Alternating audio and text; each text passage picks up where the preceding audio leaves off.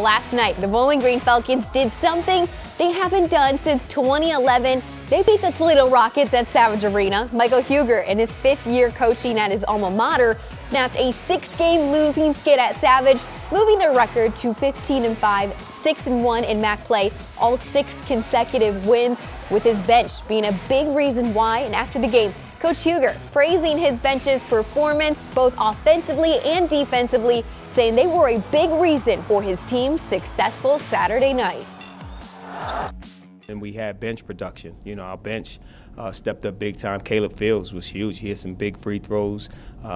Marion scored 27, but I thought he did a really good job on them. And, you know, a lot of those buckets he got late, and, you know, it is what it is. He kept it close, and it was a game. It was still a game at the end. It wasn't over. So we were able to stay the course and knock down the free throws when we needed them, and was able to pull out the victory. Dad don't really play a lot, and in the beginning you can kind of tell that that's something he wasn't used to.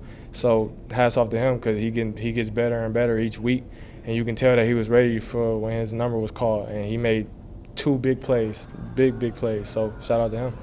They just played a little bit better during the winning time, but and then obviously, you know, 21 hits at that 3 when, you know, they went small and played him at the 5, and that was a big play in the game.